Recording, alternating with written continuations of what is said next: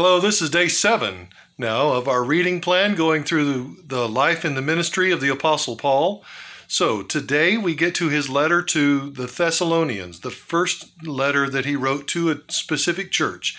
And the book of Thessalonians was written as a letter to them because he was very concerned about that church. He was run out of town just a few weeks after he started working there and evangelizing people and setting up a church. So within the month, he had to be moving on. And so he was really worried about this new baby Christians in a brand new church. So he sent this letter back to them or actually sent Timothy back to them.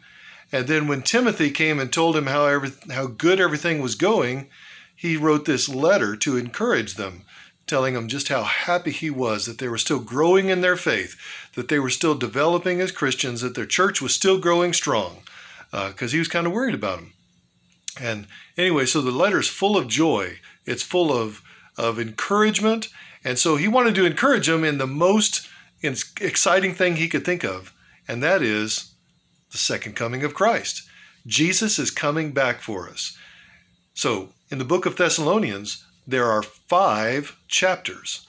Every chapter ends talking about the second coming. So that was on his mind, and that was so exciting and so encouraging.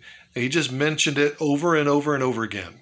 So 1 Thessalonians chapter 4 talks about the rapture, how God's going to come back and get us and take us to live with him in heaven.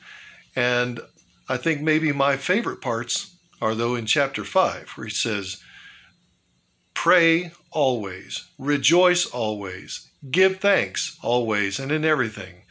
Some of those always and forever passages. Pray, give thanks, rejoice. Those keep me going and encourage me all the time. So be blessed now as we read God's word together.